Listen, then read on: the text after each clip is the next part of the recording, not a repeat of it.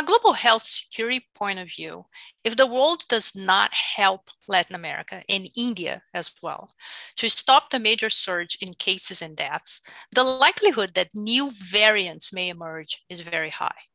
The worst case scenario would be the emergence of a new variant that evades immunity provided by a previous infection and by vaccines. Once the variant starts to spread, this would set the world back to square zero. From a humanitarian point of view, deteriorating health, social, and economic conditions in Latin America may worsen the situation at the US-Mexico border. To face the threat, we need solidarity. After all, no country will be done with COVID-19 until every country has done so.